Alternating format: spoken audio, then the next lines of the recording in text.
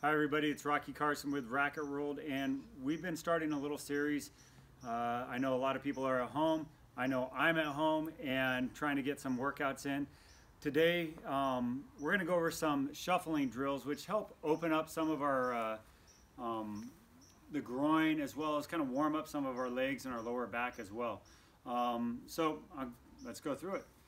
First of all, make sure you're getting wide, get low, and then as you get low, make sure you're keeping your back straight up. And as we do this, you're going to take a shuffle slowly, moving to the left or to the right, it doesn't matter, but we're starting to the left, stretching out the inside of the leg on the way back. Stay low as you go. I like to do 2 steps at a time, stretching out the other groin. And this is an active stretch, which means you're moving as you do it, but it'll also help warm you up as well as stretch you out. One of my favorite stretches before a match. So try it at home. Feel free to comment in the comment box and let us know what you're thinking.